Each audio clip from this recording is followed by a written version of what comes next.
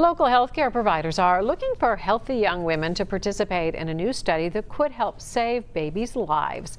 Medical reporter Liz Bonus joins us now to explain how. Liz. Hey Paula, good evening once again. A new vaccine now in a trial by the team at Cincinnati Children's Hospital could help protect against a virus that is especially dangerous if transmitted from mother to baby. When little baby Kendall was first born, she had multiple complications. She had liver failure. She had she had stopped growing in utero. Well, in the neonatal intensive care unit, Kendall had a lot of testing. So they did blood testing, and she also had what they call a petechiae rash, which is like a purplish kind of rash on the torso of a lot of these babies. She had that, and that is one of the first visible signs that it could be this virus.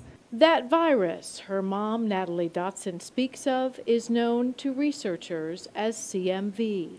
So CMV is cytomegalovirus. It's a large DNA virus in the herpes family.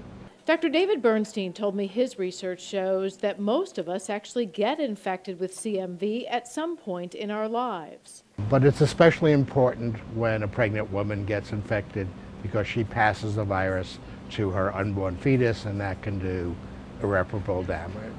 As Kendall's family knows, the virus can cause everything from learning problems to hearing loss, which is why Dr. Bernstein is conducting a new trial on a vaccine to protect against it.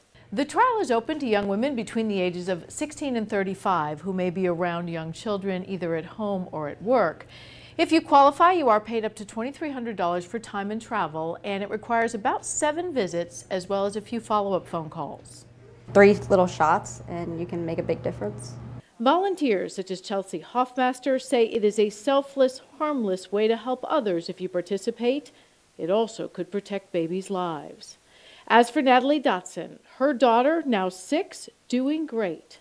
But she's speaking up to give hope that other families might never know what hers has endured.